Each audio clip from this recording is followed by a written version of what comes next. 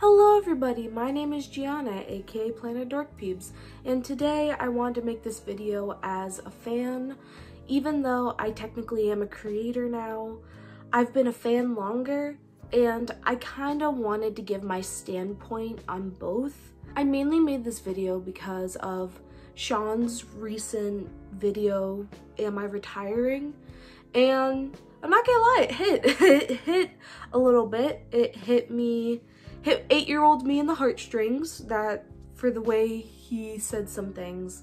And Seán, if you're watching this is kind of like my response as a fan to you, also as a creator relating to you, and this is for the fans. This is my voice for the fans because I was lucky enough to be put up with this fan account so highly that I know I'm more likely to get recognized, so I want to be a voice for the fans if that were ever to happen. I don't know, does any of that make sense? I hope it does, but anyways, let's get into it. Now, recently, a lot of creators have been leaving, and they've been retiring, and just they're gone. That's the best way I can put it, and it hurts.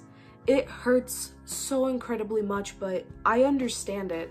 I think we all understand it, and Seán, I understand every point of view where you're coming from. I understand from the creator aspect and from the fan aspect. As a fan, I just want to say, I don't think these creators sometimes understand how much they truly do help, which I understand. It's from that standpoint of they don't know us. It's 100% a parasocial relationship.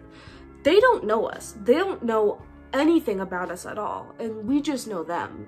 Like, we get to know them, they give us a preview into their lives, we get to see what they look like on a daily, what they're doing, how they act, and we're lucky enough to get the privilege to see that for our favorite creators, where we can relate to, or if it's just like an escape for 15 minutes just to watch something. For me personally, growing up, it wasn't the best. It still isn't the best, but growing up, I went through a lot. I went through a lot at school. I went through a hell of a lot at home, and they were my 15 minutes.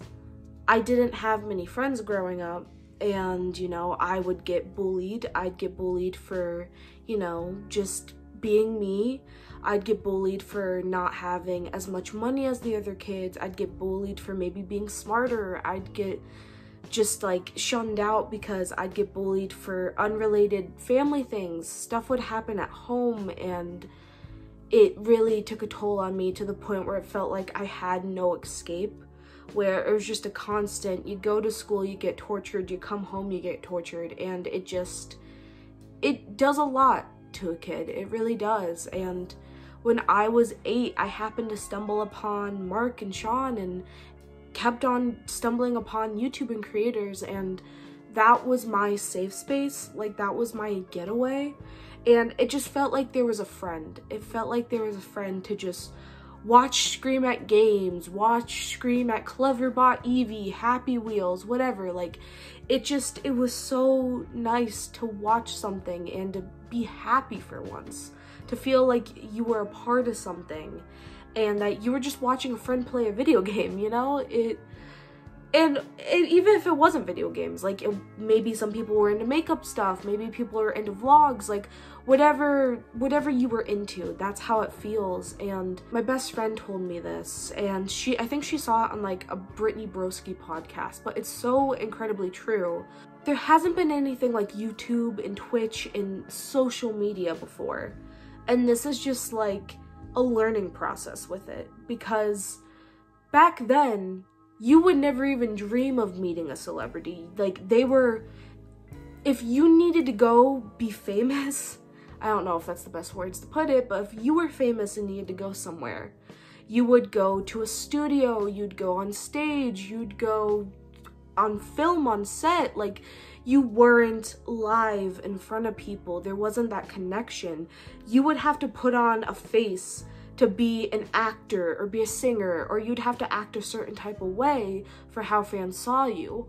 while streaming and YouTube is so much more personal and so much more like, they can know what you're doing right then, right there if you're live streaming. Like, it's so, social media is so incredibly personal and invasive at times that so many people can know exactly what you're doing. But in a way, it's also good because so many people can relate to you and you can talk like that one-on-one. Like, it feels like right now I'm just talking in a conversation to somebody. Like, I'm just talking. Like, it doesn't feel like, oh, I have to record something for millions of people. Like, it doesn't feel like that at all. I just want to let you know, Sean, Mark, Amy, like, all these creators, and I speak for any creator, to any creator out there from a fan standpoint. I speak for all the fans when I say this. Thank you. From the bottom of my heart, from the bottom of their hearts. I know sometimes it feels like you guys don't do much. I know sometimes it's like, oh, I just played a stupid video game. I just recorded a dumb video. I just acted stupid. It doesn't matter. It really doesn't, because sometimes when there's so much bad going on in your life, people do turn to YouTube and social media and they escape, they get something to distract themselves from their everyday lives. Like, it's so incredibly beautiful, the connection you guys have created with your fans. And that people like me, like, I can make fan accounts and connect with more people, and it's just a loop. Like, we all just connect with each other. It's so incredibly beautiful. And Sean, going back to your video, hurt is an understatement. It shattered my heart, the fact you would talk about yourself in the way of, people will forget me. I guarantee you did not get 30 million subscribers because of that. I understand mental health is a very hard thing. And I understand that, you know, on social media, we encourage it a lot. We encourage, take a mental health break, don't post all the time. And I understand that completely messes up the algorithm, because if you're consistently posting, the algorithm will push it out. But if you stop doing that and try to get back into it, the algorithm, it messes with the algorithm for some weird reason. And maybe fans don't always get the content you're now giving. Maybe they don't get the message that you're back. Like, I understand millions can see a video, but there will still be people out there being like, oh, they're back from vacation, oh, they're back from this.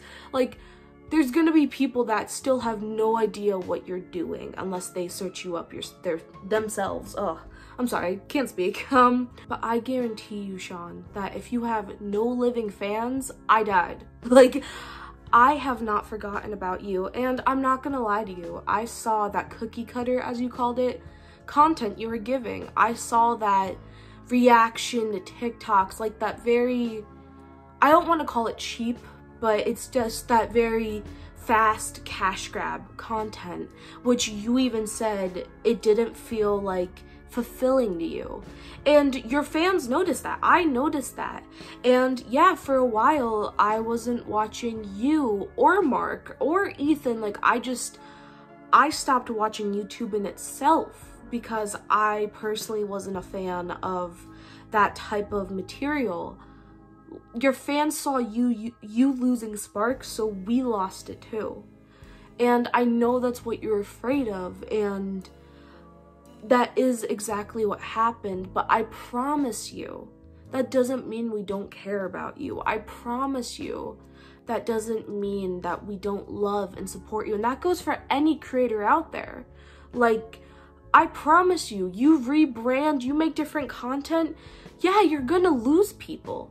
That's gonna happen with it. I'm sure me making this video, I'm losing people because I'm not making my usual compilation content. But you're gonna gain a lot of people too. It's just, people get older and preferences change, and on top of that, I completely believe COVID ruined everything. 2020, everything was spiking. All videos were spiking because we had to sit at home and all we had was the internet to rely on. And now that everything's sort of kind of gone back to normal, it's, people don't have time for it anymore, or people are busy doing stuff, or it's just, the algorithm completely, YouTube, it all got so strong. The internet thrived is what I'm trying to say, and they're trying to get back to that, no matter whose videos they push out and what videos they don't, and it doesn't matter to them. I don't know if I'm making sense in this video. I really hope I am. I'm just a dumb 18-year-old girl coming on here just like, hi. But as a fan, it hurts to see your favorite creators leave. Amy left. Like, yeah, she posts here and there, but she ultimately left. Wish You left. God, that one killed me inside. Some people love Jenna Marbles. She left. Like, MatPat left. Like, so many creators are leaving, and I understand for them that's what they need to do in their moment, in their life, and I get that. Go for it, but just say goodbye first. It hurts so badly that they're just leaving, and it's like, what do we do now? And we have to get on with our lives too, because at the end of the day, we're all just humans looking up at one another. God, it just hurts me that if they're leaving because they think nobody cares about them anymore, or nobody cares about their content or what they're doing, that's what personally kills me inside. If you have to leave because you're starting a family, or you just feel like it's time for you, for whatever reason, it's fine. But if you're leaving solely based on the reason that nobody cares about me anymore, God, that breaks my heart for so many creators. And I know what it's like. Trust me, I know what it's like, because I've done that, where I've taken a break and I come back and videos aren't doing as good as they are, and I have to keep on going on the mentality of it's not about the views, it's about the people watching. And personally, what I think we all need to do for everybody is, I believe that we all need to come together, and we need to just be a community again if this is gonna work, or else so many creators are gonna leave. Creators need to reach out to fans. We need to keep doing more creator-fan interactions like we did in 2020. Of course, we didn't do it in person, but you get my point. Like, I sometimes forget that, oh, sometimes I do lose that spark where I'm like, God, it's so hard to keep pushing content solely off your ideas. It's so hard to keep editing and keep on pushing out stuff. Like, I get it. Like, that creative block comes in, like, and it just, you get lazy. You don't want to do it. That passion slowly dies a little bit. But what always revives it for me is, like, if I live stream or if I read comments or something, and you guys genuinely fuel me and inspire me every single day to keep going, and to keep going with this channel and my own channel and everything.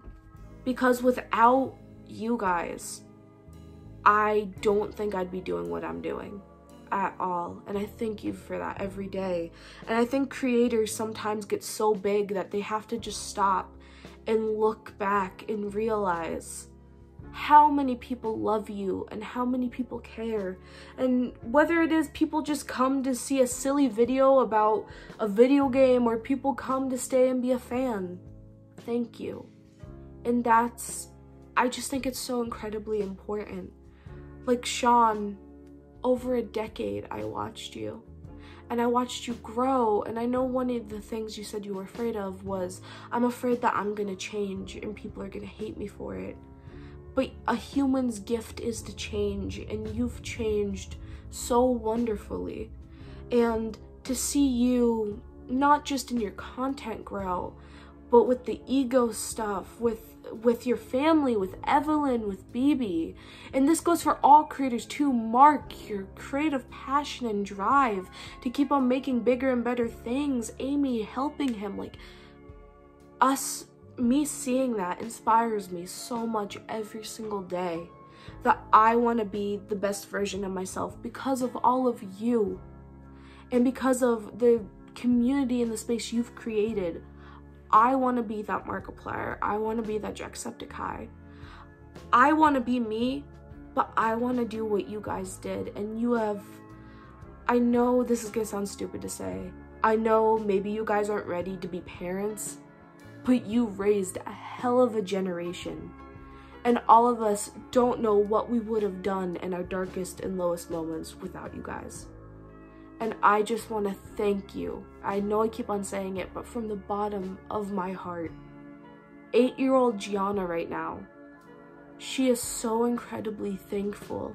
And all the time she was scared, growing up, all the anxiety she had, the depression, everything she felt, into who I am now as an adult woman, I guess you can say, because I just turned 18 in March. She wouldn't be here. I wouldn't be here without you guys. And when everybody else gave up on me, it felt like you guys didn't. And I know that heavily plays into the parasocial relationship thing, and I'm sorry, but it's the truth. And Amy, God, Amy, if it wasn't apparent enough that I'm a fan of you, you don't understand how much you've helped me. Seán, Mark, like, the other day, I was so anxious and so scared, and I just started binge watching Prop Hunt again because it's one of my comfort series.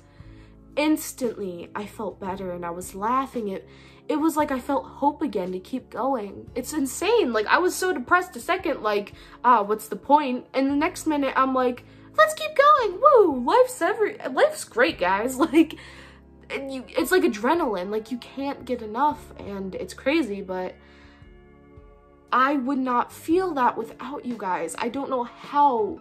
And so many other fans feel that too. I know I keep on reiterating the same thing, and I'm sorry, this video is gonna get cut out into many parts, but I promise you, you are not forgotten. I promise you. All the videos, all the posts, everything you've made, deleted, brought back, anything like that, we remember. And we love you and thank you for it. And if you need to take a break, go for it. Because when we come back, yeah, maybe you won't be getting the same view count, but the viewers that love and care about you will be there, and that's what matters. And I promise you that even when you're gone, you're still gonna make a lasting impact for generations to come.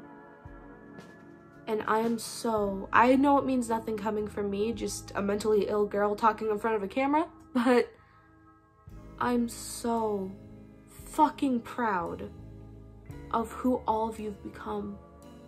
That all of you are reaching your dreams, and all of you are living your best lives. Ugh. But you inspired me. And I don't think I could ever thank you enough for giving me the love for YouTube, for teaching me, raising me on how to act, because I didn't have the best role models growing up, and then you guys came along. And you really helped me.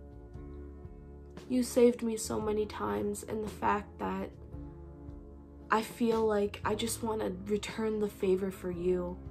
And whether you watch this video, whether the fans do, whoever, I want you all to know that I'm so grateful and I love every single one of you. Whether you watch me, support me, whether you're one of my favorite creators that are my heroes and inspire me, all of you save me and inspire me every single day. And I love every single one, and I promise you, I will try to do my best to relate to you as a fan and to provide to you as a creator. I'll try to make my viewers proud, and I'm gonna try to live the legacy and make my heroes proud. I hope this video makes sense, but Seán, Mark, Ethan, Amy, Evelyn, Sina, everybody, I love you. And thank you for the best decade that you could have given me, and millions of others. I love all of you, and I think it's only fitting if we do the nostalgic outro, because to prove how much of an impact you have on me, Seán, I still remember this intro from the couple thousand times I've watched it. Or outro, not intro, outro. I can't even speak, I'm sorry. Thank you guys so much for watching this video. If you liked it, punch that like button in the face like a boss. And high fives all around. Whoopsh, whoopsh. Thank you guys, and I'll see all you dudes in the next video. Then cue the music. But thank you guys, genuinely, and I love you all. And I'll see all you guys in the next video. So, bye-bye!